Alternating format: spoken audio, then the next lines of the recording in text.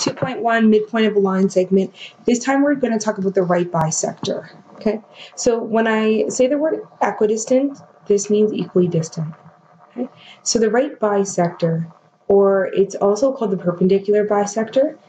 When I think of these two words right here, when I think of right, I think of two lines that meet at 90 degrees. And when I think of the word bisect, I think of the midpoint or the middle, right? To bisect, to cut in half.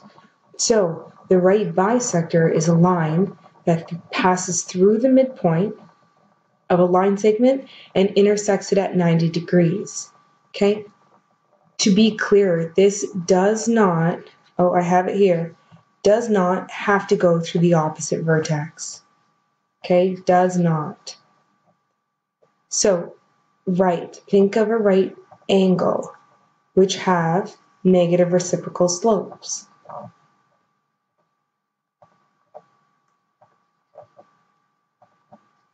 Okay, and bisector, think of cutting something in half, or, of course, the midpoint. Okay, so these are the steps here. First, I would definitely plot. I always draw, and even if it's just a sketch, I still draw it. Find the midpoint, that's easy. And then what we're going to do this time is we're going to find the slope and then take the negative reciprocal. Okay, we're going to find the slope of the original line segment, take the negative reciprocal, and that's going to give us the slope to our right bisector. And then we have the slope of our right bisector. We have a point x comma y. Sub those in, solve for b, and then rewrite. Okay, example 1. Let's draw the triangle DEF. Okay, so D is negative 2, 4. So negative 2, 4.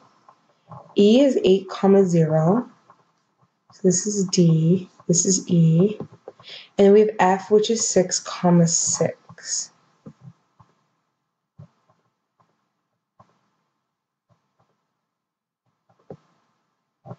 Okay, so that's our triangle.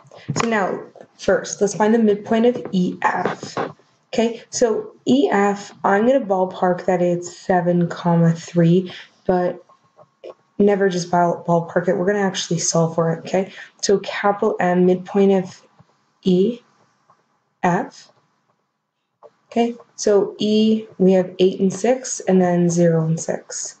8 plus 6, let's average those out. 0 plus 6, let's average those out, okay? 8 plus 6 is 14, so we get 7, comma 3. So, yeah, 7, comma 3. I think I said 7 too, but it is 7, 3. Okay, and let's call that capital M. So, we drew the triangle, we found the midpoint. So, now let's actually find the slope of EF. Okay, slope, which is small m, of EF. We have to do the change in y over the change in x, okay? So delta y, let's go 6 minus 0. And just be consistent. So I'm doing f first and then e. So 6 minus 0, 6 minus 8. And I get 6 over negative 2, which is negative 3. Okay, so the slope of EF is negative 3. So what I'm going to do right now is I'm going to draw a line from the midpoint of EF, and I'm going to draw a line that's perpendicular. So if our slope of EF is negative 3, the perpendicular slope is 1 over 3. Remember, 3 is over 1, and to find the negative reciprocal, we flip the fraction, and then we change the sign from negative to positive. So let's graph this. Let's start at M, and let's go up 1 over 3. Okay, but then I'm going to go down 1 to the left 3. Down 1 to the left 3. And if we take a look at this line right here, down 1 to the left, 1, 2, 3, this line is definitely perpendicular to EF. Okay, so we've found the slope of EF, and then we've obviously found the perpendicular slope, and then that's going to help us with our right bisector, specifically with the word right, okay? The midpoint is going to help with the word bisect, okay, right bisector. Okay, we drew the line from the midpoint perpendicular to EF. Okay, so this line right here, and I'll put some arrows on it because it does extend in both directions forever and ever. What we're going to do is we're going to solve for the equation of our right bisector. Okay, so we already have the slope and the point. So the slope is 1/3, and our point is 7,3. So we sub this into y equals mx plus b. We have 3 equals 1/3 7 plus b. 3 equals 7/3 plus b. Move that over. 3 minus 7/3 equals b. Okay, and you can skip all these steps if you're able to. So we need a common denominator. Common denominator is going to be 3. So let's multiply by 3/3. I get 9/3 minus 7/3. So my b is 2/3. Okay, if you take a look, if we look at the y-intercept, this is indeed 2/3. Therefore, the equation of the right bisector is y equals 1/3 x plus 2/3.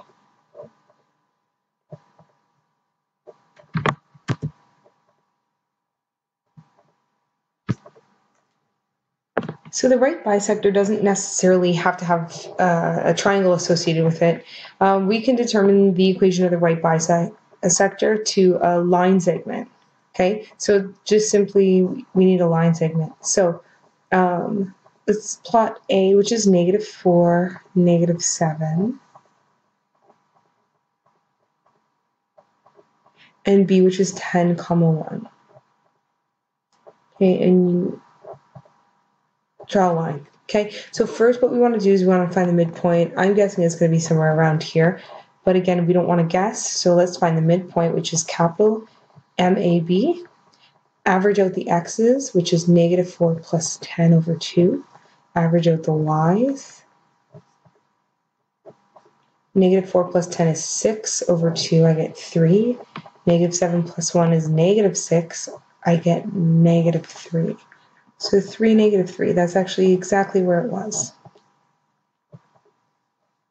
Okay, that's a good check. You want to do it algebraically, but it's always a good check to plot it and to see if like you're close. Okay, so we know we need the bisector part. We got that. Now let's deal with the right part. We know that our slope has to be perpendicular to AB. Okay, so it's delta y over delta x, the change in y. So let's go 1 minus -7. And then let's put that over the change in x, 10 minus -4. Okay, I get 8/14. I'm just going to divide these both by 2. Okay, I get 4/7. So the slope of AB is 4/7. So we want the slope that's perpendicular to that. So our new slope is going to be the negative reciprocal. So flip the fraction, we get 7/4. And we're going to go from a positive to a negative. That's going to be our new slope. And now all we want to do is we want to actually find the equation of the line. Okay, so we use y equals mx plus b. You sub in your x and y, which is 3, -3. You sub in your new slope, and we solve. -21/4. Bring that over. -3 plus 21/4. Okay, we need a common denominator. Multiply this by 4/4. So I get -12/4 plus 21/4. I get b equals, move it to 9/4. 12, 13, 14, 15, 16, 20, 21. 9/4. Okay, let's actually think about that logically. 9/4. Okay, so logically we have 3, -3. Let's apply the slope, -7/4. So we can go down 7. 1, 2, 3, 4, 5, 6, 7. 1, 2, 3, 4. Let's plot one more. So let's go up 7, left 4. 1, 2, 3, 4, 5, 6, 7. 1, 2, 3, 4. So this is going to be the line of the right bisector. Okay, and let's check. 9 over 4 is like 2 1/4. So it's like 2.25 if you divided it.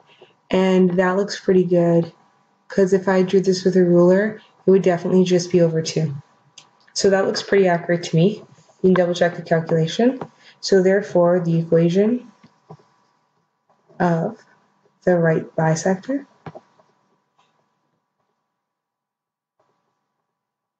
is y equals -7 over 4x plus 9 over 4. Example 3. Two schools are located at points P and Q. So let's go ahead and plot these. P is -1, 4. And Q is 7, -2. Okay, so these are the two schools on a town map. The school board is planning a new sports complex to be used by both schools. And the board wants to find a location equidistant. So if you think equal distance from the two schools. Use an equation to represent the possible locations for the sports complex. Okay, so what we're basically doing right now is we're going to find the midpoint first. And a lot of students will stop at the midpoint and they'll say, oh, like we can put the sports complex here and then state what the midpoint is. So, but there's a little bit more to it. So let's find the midpoint first. We're going to average the x's, average the y's. It's 6 over 2 is 3. 4 minus 2 is 2. So I get 3, 1. I actually didn't think it was there, so that's good that I double checked. 3, 1. Okay, so a lot of students are going to be like, oh, put it at 3, 1. But here's the issue. You can put it at 3, 1, but there's infinitely many solutions to this, because what we're actually looking for is we're looking for the entire, I'm going to do a dotted line, the entire line where this sports complex can be located, because it can be located anywhere on the right bisector. Okay, so let's find the slope of PQ. So -2 minus 4 over 7 minus -1. I get -6 over 8. I get -3 over 4. Okay, perpendicular to that, I get 4 over 3.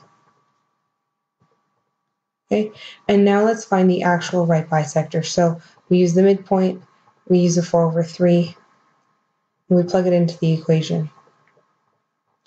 So 1 equals 4 over 3 x plus b. This is beautiful because the denominator and the 3 cancel. So it's actually 1 equals 4 plus b. Bring over the 1 minus 4. And I get -3 equals b. Which makes sense because right here, that looks perpendicular. Okay, but just double checking, let's apply the slope of 4 over 3. So rise 1, 2, 3, 4, 1, 2, 3. It's a little bit steeper than my sketch. Okay, so the right bisector, again, because it's perpendicular to PQ, it's going to be like every single point on the right bisector is going to be equidistant from P to Q. Like, I'll show you one example in green. So if we put the sports complex here, it's going to be the same distance as this. Okay, let's go orange. If we put it here, it's going to be the same distance as here. Okay, and so on and so forth. If we put it, another green, dark green. If we put it way down here, that's okay, because all the information we have is that we want to find a location that's equidistant. Okay, but it doesn't actually have to lie on the line segment PQ. So therefore, the school board can place the sports complex anywhere on the line y equals 4 over 3 x minus 3.